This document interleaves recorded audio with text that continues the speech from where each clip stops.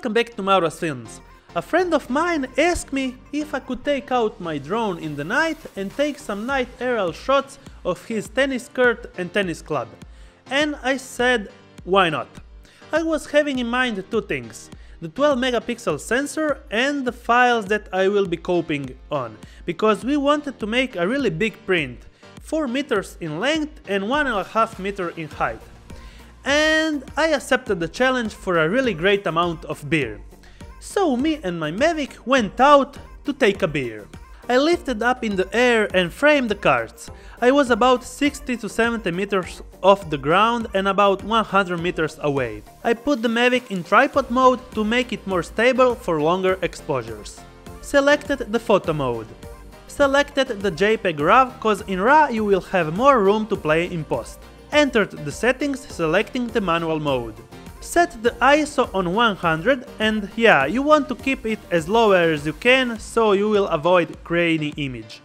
You should dial down the aperture to half a second or less, depending on your light night situation. The reflectors of the tennis cart gave me a decent amount of light, so I was able to tap focus, not having to use the manual focusing.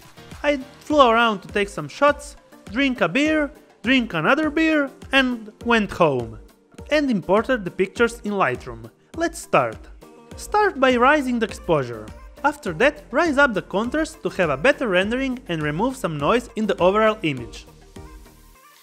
I lowered the highlight, cause raising the exposure I got a little too shiny image.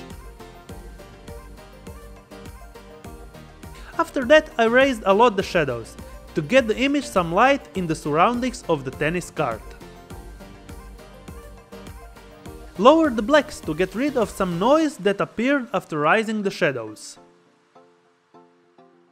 Raised up the clarity to make the image more crisper.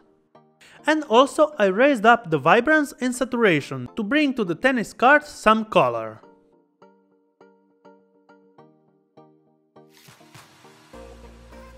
For my taste of editing I made a slight tone curve.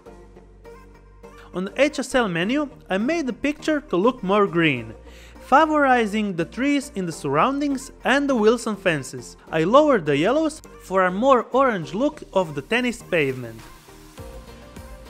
On the detail I masked the sharpening and made some slight noise reduction to the image. Finalizing the whole picture with a decent low amount of dehaze, just +4. And there you go, the whole big print picture finished in a couple of minutes. There are some other shots that I edited for my friend. And yeah, he picked up this picture that I was editing right now. So concluding, you can make really great prints even out of your Mavic.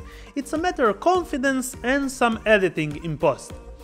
And yeah, DJI, if you want to send me your X7 with the DJI Inspire 2, I will be glad to test it in the night, even comparing it with the Mavic.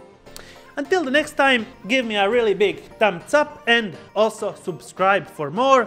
Have a nice weekend and see you soon.